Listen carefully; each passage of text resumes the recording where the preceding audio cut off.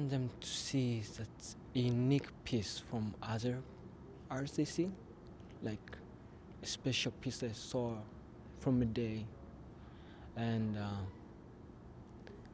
to see something like to give them emotion from my piece and maybe happiness and have it for a day.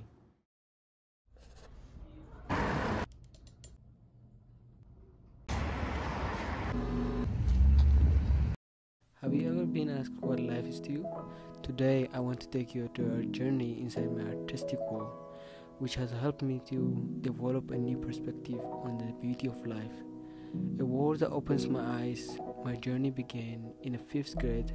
I received a straightforward compliment that set the direction of my trip in action. A compliment, yes, a compliment my drawing abilities, which fueled my passion and motivated me to work very hard every day to improve. It was the start of transforming journey that has brought me to unexpected destination. Art has been my creative outlet, a way of expressing myself and a window to a new perspective, emotions and experience, which each brush strokes I transported to a world of my creation where time doesn't exist and nothing else matters. It's the beautiful symphony of colors and strokes that this dance between my brushes and the canvas. I start sketching out my ideas. As I sit down to draw, my mind is racing with possibility. I have so many ideas that I need help choosing just one. I keep trying different sketches until I find the one that speaks to me. It's a moment of clarity, and I know this idea will become a masterpiece. But art is not just about creating something beautiful. It's about finding your unique voice and perspective. It explores diverse styles and techniques that can convey powerful political, social, or personal messages. It's about telling your own stories and communicating your ideas. Throughout my love for art, I have learned to appreciate the diversity of human experience, making me an empathic human being.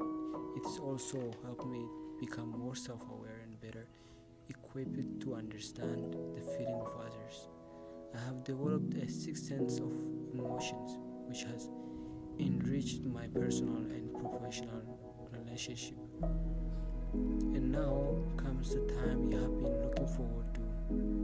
The finished painting is like magic. From a simple sketch to a beautiful picture. And now, what?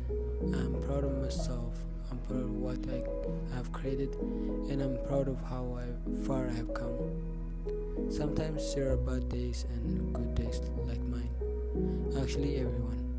Nobody has a perfect life. I do not have time for my artistic world these days, so stepping away from this world feels like I'm lost in another world. After finding my way for an extended period, I need help remembering the place which is the skills are. It makes it difficult to do things I used to do quickly and puts my mood down.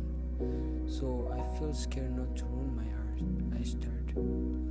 But for that problem, I have support from my family, friends, and teachers.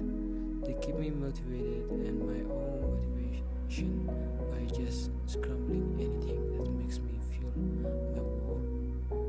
There is always a way to maintain hope. But art is not just a hobby for me. It is a purpose.